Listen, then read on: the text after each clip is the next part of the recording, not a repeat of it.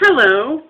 Uh, this is my video about 12 ways that I am weird, and I am going to try and fit them all into one video relatively short. This is Coda, as my nickname has been given to me. I was meant to give you a nickname.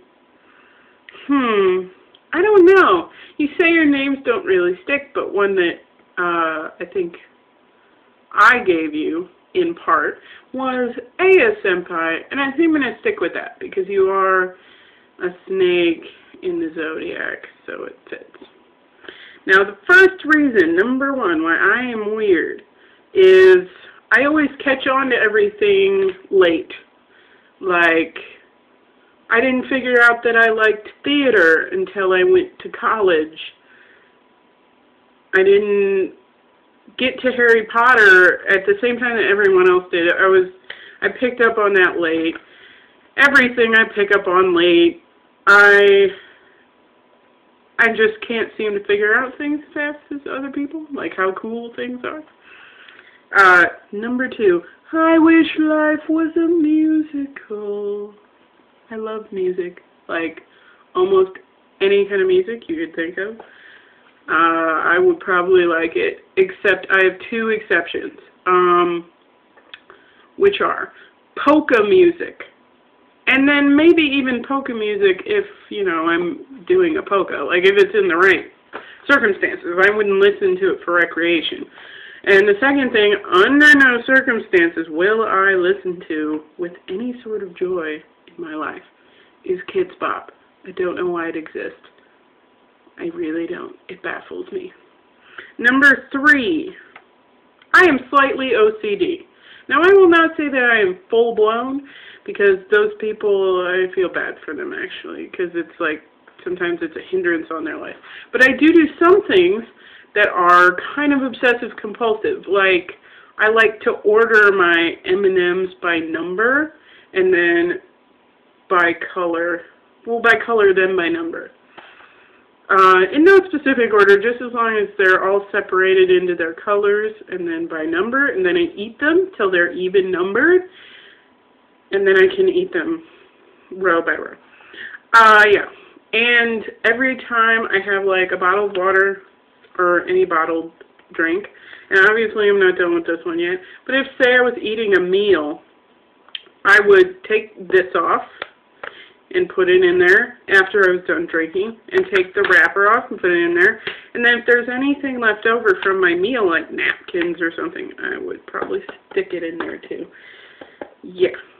Strange. I don't know why I've done that since middle school. I read fan fiction. That's right.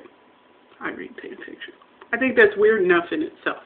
I've actually written some, which is going the next level up. I like it. I don't really have a reason why. I just do. And some of the people that write fan fiction are actually good writers, and I wish they would write, you know, real books that could get published, because some of them have a lot of talent. I've never broken a bone. Ever. Actually, I don't remember ever having a bruise, either. Nothing. I've sprained my ankle before, but that's not the same as breaking a bone. Never, ever, never have I. I love mustaches. I don't know why. I just do. I have for a while. And I liked it before it became like this huge thing where everybody loves mustaches. See, I even have a mustache. Bought it at an anime convention. That's probably another weird thing about me, is that I go to those. But I don't think that's that weird, because they have pretty big attendance. I am extra nerdy. Let's be honest. If you looked around my room, you would know. Like, I like almost everything nerdy, except for Doctor Who. I just kind of can't get into it.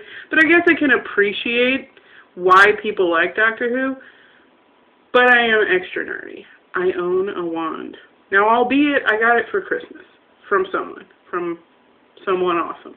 But the fact that I have one in the first place, I think, is enough for me to be extra nerdy. Number 8. I am into horror, especially gory things like Hostel and Saw. And, oh, one of my favorite directors is Takashi Miike. If you don't know, he's a Japanese director. And he does, you know, scary movies like Audition and Ichi the Killer. And look those up if you haven't and you love horror like me, because they're great.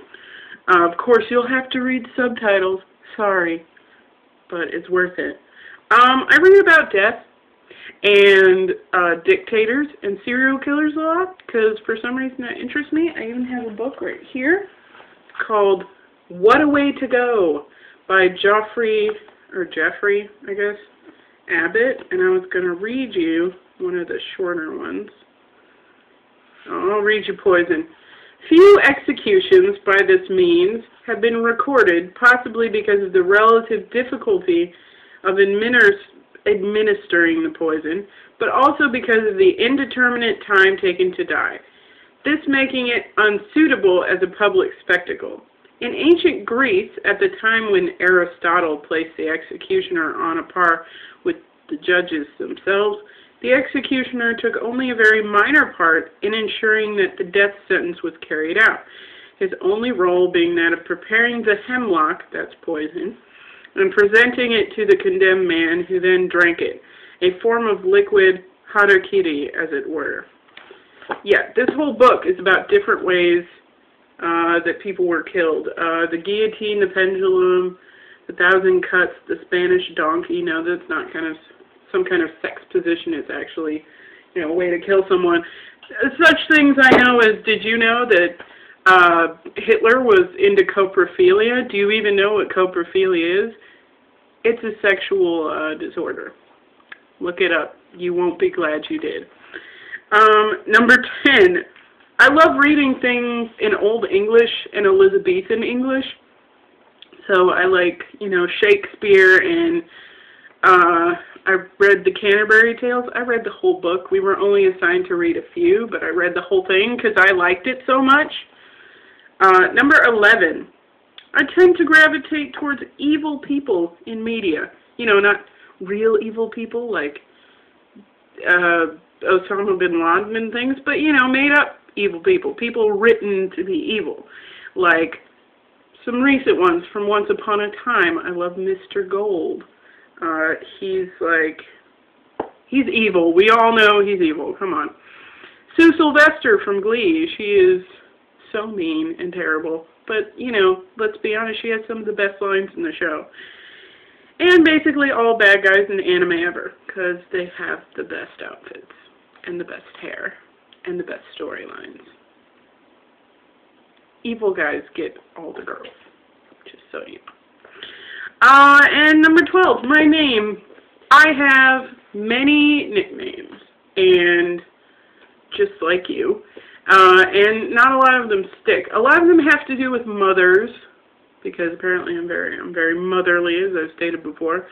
But my actual name, if you want to find out what it is, I mean, all you have to do is search for the meaning. My name means luckless. That's right. I have the worst first name. Well, actually, no, it's not true, because I've heard worse. But that's it. That's 12 ways I'm weird. Hopefully you enjoyed it. And I guess I'll see you on my next video. Bye.